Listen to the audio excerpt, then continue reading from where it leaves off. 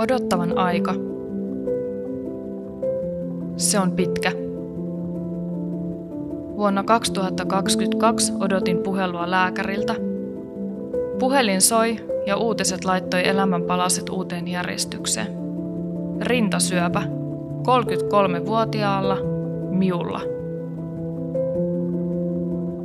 Halusin vaan tehdä asialle nopeasti jotain. Koko elämä siinä vilisi silmissä, kaikki tärkeimmät. Täytyi kuitenkin odottaa tarkempia tuloksia, minkä perusteella se hoito suunniteltiin. Oli oltava kärsivällinen.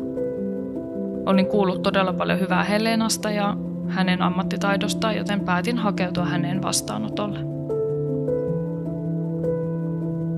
Klinik Helenassa ensimmäinen tapaaminen ja hoidot aloitetaan aina mahdollisimman nopeasti. Vastaanotto oli lämmin ja huolehtiva. Ensimmäiseen konsultaatioon ja leikkaukseen pääsin nopeasti ja hyvä niin, koska odottaminenhan on ihan kamalaa. Leikkauksessa jouduttiin poistamaan koko rinta, mutta Helena onnistui rakentamaan täydellisen rinnan tilalle. Matka on ollut rankka, missä vertaistuki on ollut arvokasta ja viimeinen sytostaattihoito on nyt ohi. Ajattelen, että hän paranee rintasyövästä kokonaan ja hän voi palata normaaliin elämään.